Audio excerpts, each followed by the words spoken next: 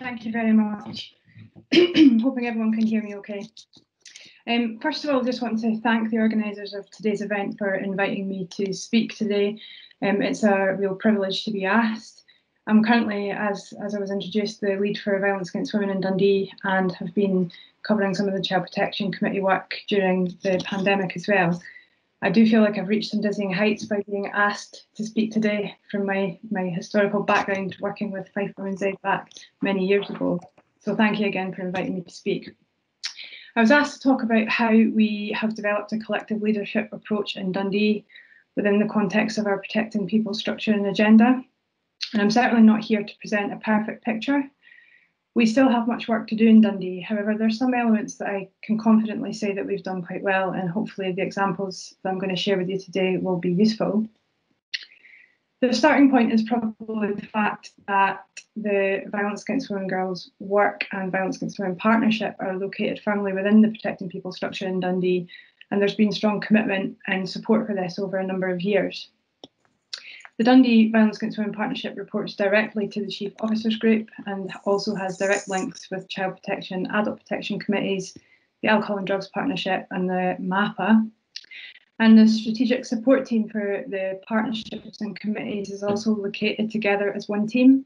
And this has huge benefits for communication, for developing a cross-cutting approach and the sharing of developments and ideas.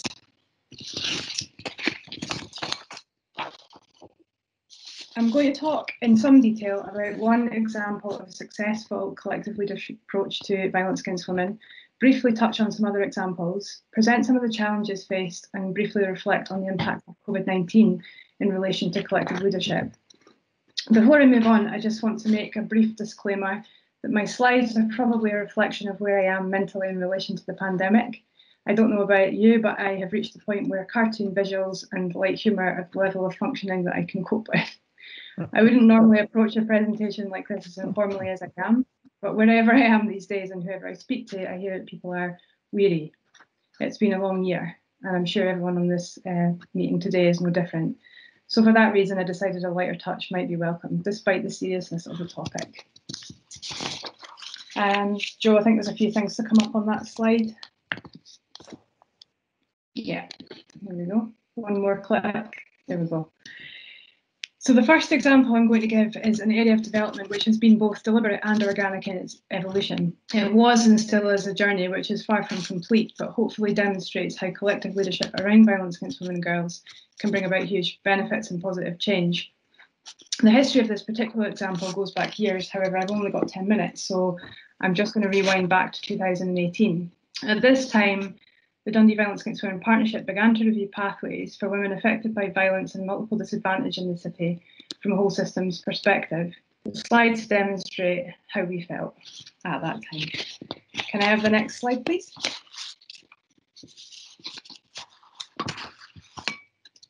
Couple more clicks. So the group undertook a review and redesign of existing pathways. And some of the key issues that we identified were similar to some of the things that have already been brought up in the presentations today. So we thought there was a lack of resources to provide consultation for wider non-specialist services. There was difficulty meeting the needs of women with multiple and complex needs. There was a lack of structured violence against women training and workforce development opportunities. And all of this led to increasing pressure on specialist services and a strain on their resources.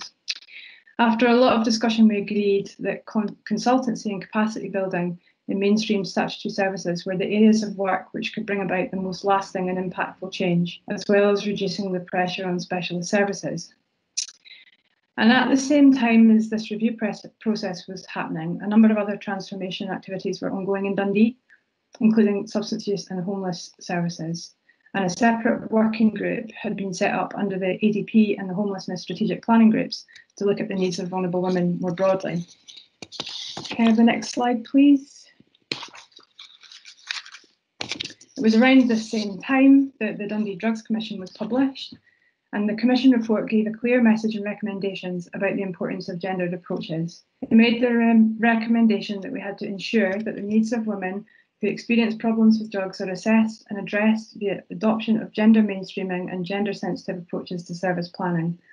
The action plan for change, Dundee's response to the Commission, contained clear actions and priorities in relation to this recommendation, and these were then discussed with and delegated to a Violence Against Women Partnership subgroup, which I will come back to shortly. Can I have the next slide, please? Again, at the same time, there was research commissioned in Dundee to look at the needs of women, and this was funded through the Scottish Government Challenge Fund. The funding was secured by Dundee Women's Aid. Again, the research made some clear recommendations around services and responses to women and changes that needed to happen in order to meet their needs more effectively. Have the next slide, please. So all of these strands came together in the merging of the Violence Against Women Pathways group that I was talking about previously and the ADP and homelessness group, which had also been formed. These groups merged to become the Gendered Services Group, which reports directly now to the Violence Against Women Partnership and the ADP and has been operating for about a year. The collective leadership flowing from the Violence Against Women Partnership and the ADP expanded our ability to tackle the issues faced by women, the most vulnerable women in our city, and it opened up huge possibilities for collaborative working at a strategic and operational level. The main aim of the Gendered Services Group is to lead the strategic and operational planning for gender-sensitive and trauma-informed services in Dundee for women experiencing violence against women, substance use, homelessness, and a range of other complex issues, and also includes a strong focus on women with lived experience directing our work. The membership of the group includes violence against women specialist agencies, but also a wide range of non-specialist agencies as well. And what we had at this point of the Gendered Services Group coming together was the Violence Against Women Pathways Group identifying the need to upskill and build capacity in universal, mainstream, statutory and non-specialist services. The ADP and homelessness sector also recognising the need to improve their response to women, and the Commission and research making very similar recommendations. So this gave us a really strong basis for moving forward. Can I have the next slide, please? So the group, as I said, has been operating for around a year, and some of the key achievements of the group have been the development of a women's services booklet. And this sounds fairly basic, developing a booklet, but it followed quite an extensive mapping of services, which included the specialist violence against women services, but also those which were not violence against women specialists, but had an element of women-only service and therefore represented the gendered approach that we were aiming to achieve. And the slide that you have up there shows a wheel that we developed, which demonstrates the mapping that we did with the specialist level 1 services in the middle, and then the wider services with specific women-only elements in the second tier of the circle. We also were successful in securing a funding bid for a 2-year post, which is now hosted within the Protecting People team. And the aim of this post, this project, is to develop a gendered approach across mainstream services in Dundee. We've had that post filled now for about a couple of months, so it's very early days, but the main sort of focus of that project is to go out to non-specialist services, mainstream statutory services, and work with them to identify how well are they doing or not doing in terms of having a gendered approach, develop a organisational checklist, self-assessment that can be used, and then once areas for development are identified, work with those services to implement changes, whether that be training, policy reviews, whatever it is that's needed. They also intend to deliver training, to develop a network of champions to ensure the work carries on after the project is finished, and provide good practice examples and a range of tools that organisations can take on board. And an element of that project will also be working at strategic level to do the same thing, ensure that a gendered approach is embedded. So we're really excited about that project. We've also developed briefing presentations and documents which representatives on the Gendered Services Group are taking back to their own teams and networks, spreading the word of the work of the group and why it's needed. And at strategic level, we've seen the inclusion of a commitment to a gendered approach in a number of plans, including the ADP strategic plan and the Adult Support and Protection delivery plan. So that's really fantastic to see that happening already. My observations of the success of the Gendered Services Group are around the bringing together of violence against women specialist agencies, but also those who have a broader remit or a different focus, for example, the substance use services. As we've worked together, we've built a sense of teamwork and shared vision and outcomes. And at times, I suspect that the violence against women world can feel like something of a scary and specialised club, which other services may not feel they have a place within or see that they have a place within. But this group has seen that change, and there's a really strong motivation and commitment and drive to work together to improve the lives of the most vulnerable women in Dundee. And I think as we've been going through the presentations today, I've been frantically scribbling and causing absolute carnage with my notes, because I'm seeing sort of the links back to some of the things that have been said in other presentations. So I think this links to what Lucy said in her presentation about how services work together and see violence against women as their responsibility, even if they're not a specialist violence against women agency. Can we have the next slide, please? So yeah, this is my little blowing of the trumpet. So the Gendered Services Group is a specific example, which I have just taken you through very quickly. But I'm just going to briefly touch on some of the other examples of good collective leadership, which I feel I can see in Dundee. One of the key ones is the Transforming Public Protection programme, which has been ongoing in Dundee for over a year now. This is a programme which does what it says on the tin. It's looking to transform public protection and is aiming to move us away from an unwieldy, siloed structure and ways of working to a more integrated protecting people approach. COVID-19 has got in the way of some of the developments we were hoping to achieve, but at the same time, it's also accelerated some of our thinking and brought rapid paced change in the direction that we'd hoped to achieve. An example of this is the development of an integrated protecting people risk register that was very quickly mobilised when lockdown began. And what this has enabled us to do is to understand the shared risks across the protecting people committees and also work collectively on our responses to these risks. COVID particularly has brought the risks around violence against women and girls, and particularly domestic abuse and prostitution, to the fore. And this is reflected in the risk register, with highlighted risks around these issues in the Child Protection Committee, Violence Against Women Partnership, ADP, and Adult Support and Protection sections of the document. An example of a shared response is the speed at which Children and Family Services in Dundee undertook a thorough cross-referencing and risk rating exercise across all their known service users and historical cases where domestic abuse had been a factor, to ensure that the most vulnerable families were targeted for support when lockdown began. And that also included a cross-referencing with community justice services to ensure that perpetrators were truly included in that picture. Can I have the next slide, please? So as I said, it's a work in progress, and despite a lot of development around collective leadership and work to progress our response to violence against women, we have faced challenges, as I'm sure everybody does. Some of these are around the significant demand on services, which depletes capacity available for development improvement work, with managers and executives in frontline services unable to dedicate the time that they would want to strategic development. And that's really critical because they are the experts in the field and we really, really need them around the table.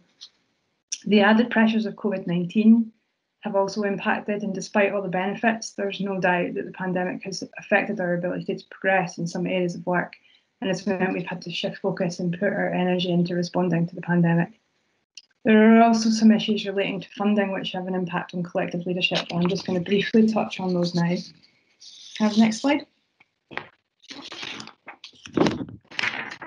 So the funding climate around violence against women does present challenges for us, and I'm just going to touch on a few points. Some of that is around the fact that a high proportion of the funding locally sits outside of local partners, in Dundee around 75%. So this limits our ability to use strategic commissioning and procurement approaches to progress change. There's a heavy reliance on insecure external funding streams for some of the core specialist violence against women services, and obviously the majority of that specialist provision sits in the third sector. So that creates an insecurity in the system. As I've already touched on, there's a reduced sort of capacity for people in the specialist services to influence strategic direction and planning. Managing multiple funding streams reduces the time available they have, and also creates an environment for staff in these agencies which is never fully secure. None of this is conducive to a sustained collective approach, as services are perpetually chasing available funding rather than working collaboratively and being led by the needs of the city and the women within it.